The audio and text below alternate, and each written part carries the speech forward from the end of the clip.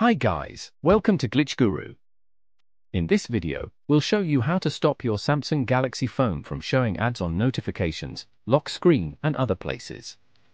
First, we'll disable notifications from Samsung Push service, which shows most ads in your notifications.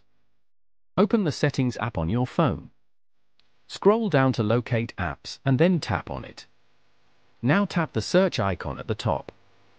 Type in Push Service and select Samsung Push Service. Go to Notifications. Now turn off the toggle next to Allow Notifications. Next up, we will stop Samsung phone from showing ads on your wallpaper. For that, open the Settings app again.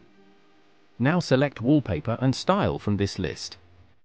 Scroll down to tap on Change Wallpapers. Scroll down to tap on Wallpaper Services. Now select None from this menu. Now hit Apply. Lastly, you'll need to stop your Samsung account from showing ads about news and offers. To do so, open the Settings app and then tap on your account name.